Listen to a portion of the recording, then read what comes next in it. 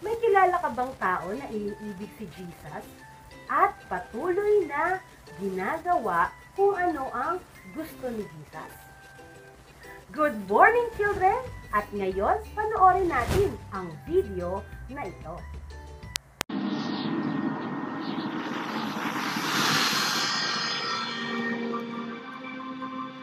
It's good to be back. Doesn't look like much has changed.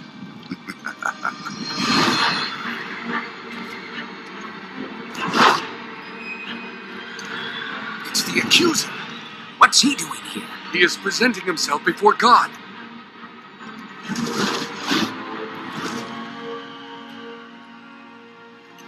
Where have you come from? I've been patrolling the earth, watching everything that's going on.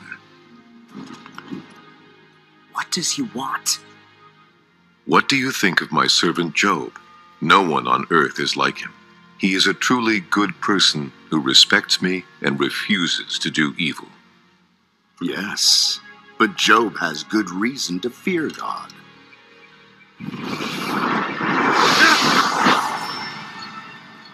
You have always put a wall of protection around him and his home and his property. You've made him prosper in everything he does. Look how rich he is. But reach out and take away everything he has, and he will surely curse you to your face.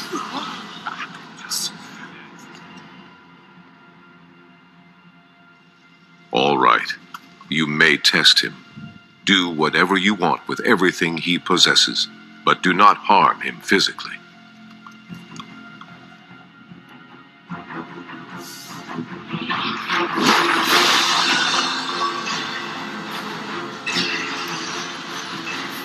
Job is mine.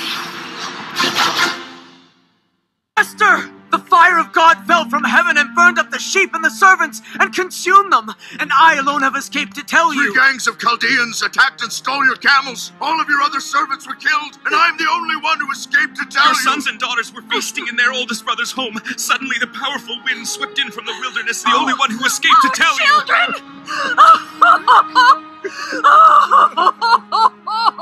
Why has this happened?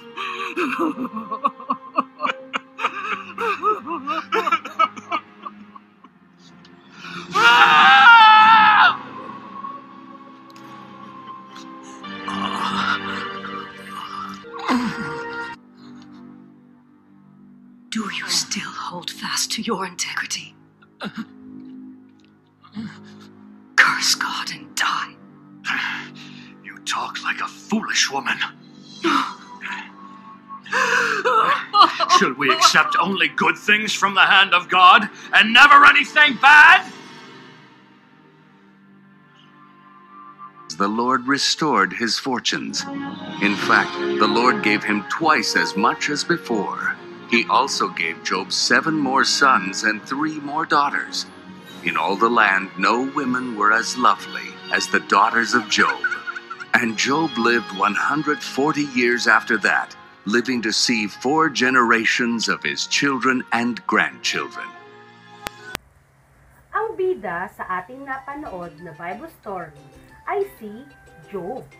At si Job ay dinescribe na tapat, ginagawa ang mabuti, at iginagalang ang ating Panginoon. At alam niyo ba, children, na ayaw niya ng bad things. Dahil para sa kanya, ang bad things ay masama at gusto ng, gusto ni Satan. At sinusunod ni Job kung ano ang gusto ng ating Panginoon na kanyang gawin. Kaya ngayon, kids, alamin natin what God wants His children do. Again, alamin natin what God wants His children do. Alamin daw natin ano ba ang gusto ng Diyos na gawin ng kanyang mga anak. Una is draw closer to God.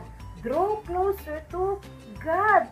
Dahil kapag tayo ay malapit kay Jesus, malalabanan natin ang bad things. Ayan, yung mga masama ay mapaglalabanan natin, matatalo natin yung masama. Kung maaalala niyo yung kwento natin, di ba?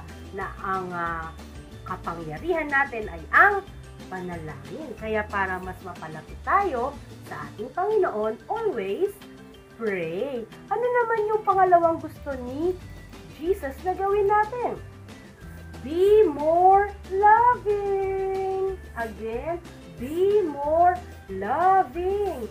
Nais ng Diyos na gayahin natin siya sa pagpapadama ng pagmamahal sa ating kapwa sapagkat ito ay mabuting gawin. Kaya huwag tayong mga away, huwag tayong gagawa ng masama sa ating kapwa, kundi mas ipadama natin ang pagmamahal sa kanila.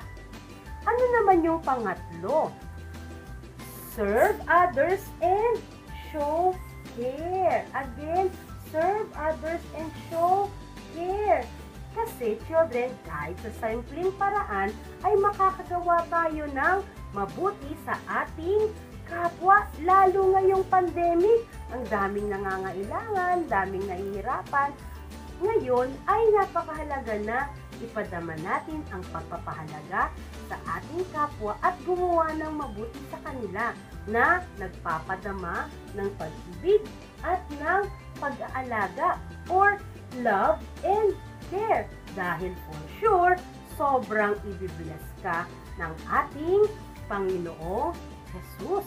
Diba napakaganda, children? Napakaganda ng gusto ng Diyos na gawin natin. Kaya, children, let us do what God wants us to do. Tandaan natin, ano ang gusto ni God na gawin natin?